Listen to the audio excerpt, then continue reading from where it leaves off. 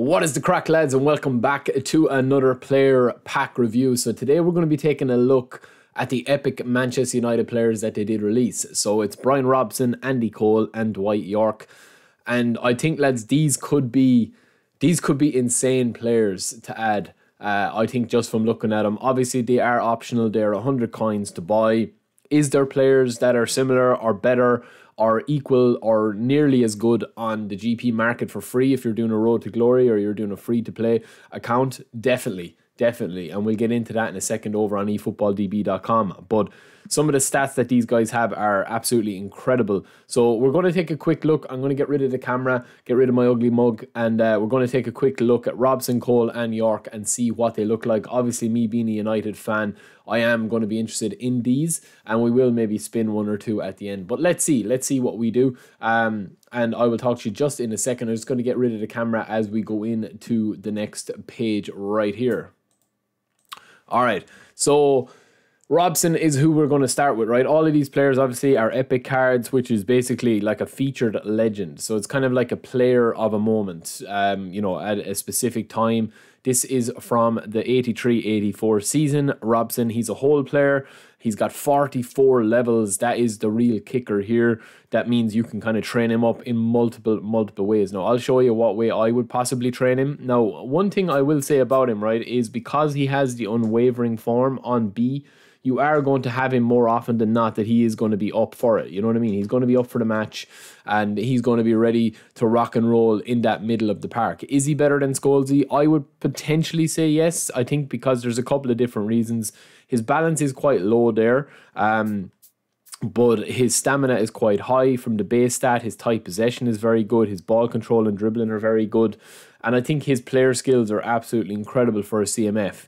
He's got rising shot, he's got first time shot, and he's also got one touch pass, weighted pass, and fighting spirit. So with the way that the game is gone at the moment, I think that it's going to be one of these things that you do need to have your midfield with a little bit of defensive awareness. If you're playing a 2-man or a 3-man midfield, I definitely recommend kind of training up Robson like this. So we are actually going over to eFootballDB.com now. We're going to take a look at Robson when he's fully trained up. Now, this is how I trained him up. He goes from an 81 to a 95 overall. He has got 44 levels to go.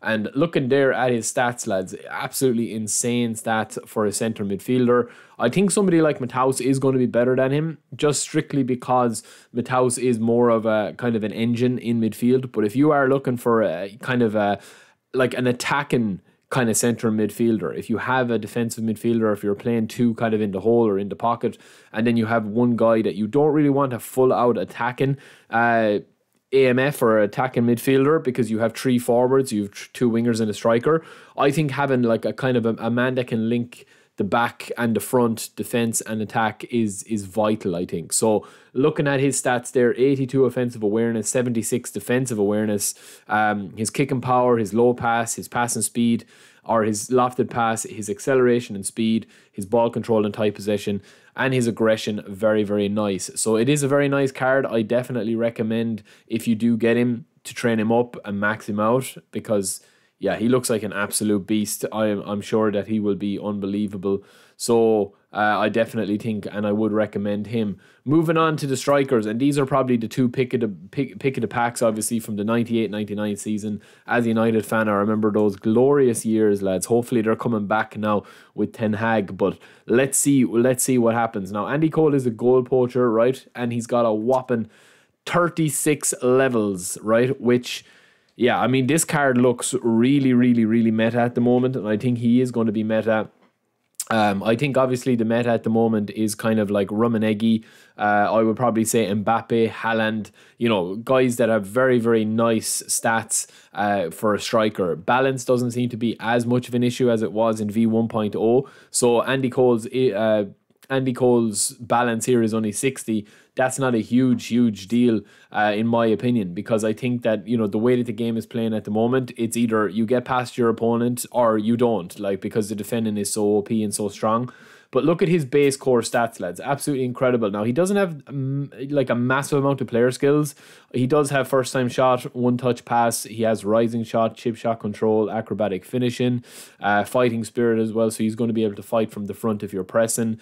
But I don't think that he has as many player skills in terms of like dribbling wise. If you were looking to have an all round kind of like striker such as Romario or Romaneggi or Eto'o or someone like that, like he obviously isn't going to probably replace those guys. But if we actually do go over to eFootball DB and we take a look at his stats and what he goes into, lads, this is insane, right? Absolutely insane, because you've got 90 acceleration, 90 offensive awareness, 90 finishing, 81 kicking power, 72 tight possession and ball control, 79 header, 70 dribbling and 83 speed. He's got 3 form, obviously unwavering form as they all have, and this is just his basic upgrades that you would want to have for 36 levels. Like, you could obviously go up a little bit higher if you take away a couple of his stats. Obviously we have him trained up here and we've given like 12 to speed to get it up to 90 overall, but you could, if you wanted to, take away a couple of those and add to his heading ability,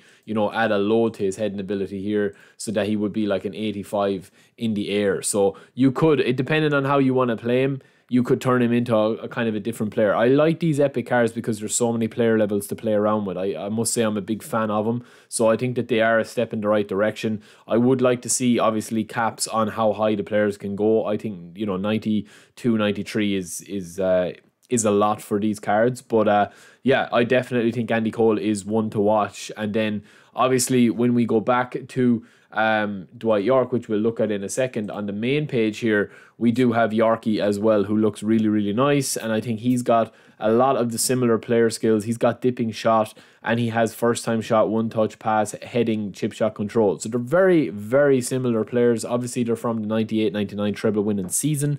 They are very similar players, but they were very similar players in real life as well.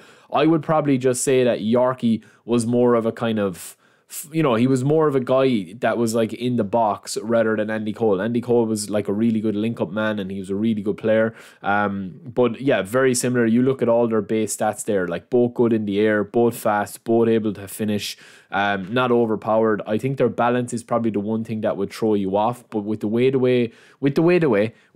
game is playing at the moment, I don't think balance is as apparently noticeable as being an issue anymore. You know, I remember in V1.0, Haaland was very poor, but now in V1 or in V2.0, he is an absolute monster. He's probably the best striker in the game. Now, one thing I will say about Yorkie that differentiates him from Cole is his form, which is only standard. Now, he is on B rating, so it shouldn't be too much of an issue, but that is just something to keep an eye on as well. So, rounding us off with these epic Manchester United players and reviewing them, we do have Yorkie, who is here on the eFootball DB website on the database, and again, he's very similar to Andy Cole, so you can train him up in multiple different ways. He's got 37 levels to go, so one extra level, and we have boosted up his speed and his acceleration. So he's got 90 acceleration, 90 finishing. His ball control is extremely high. If you look here, we haven't really upgraded it too much here. Like, we have 4 put on it. So potentially you don't even really need,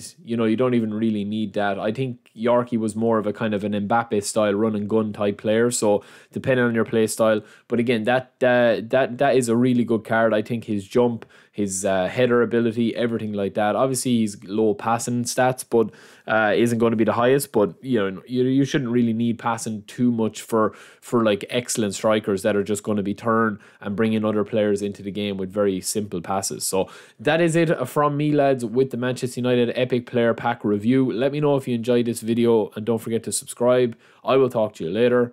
Peace.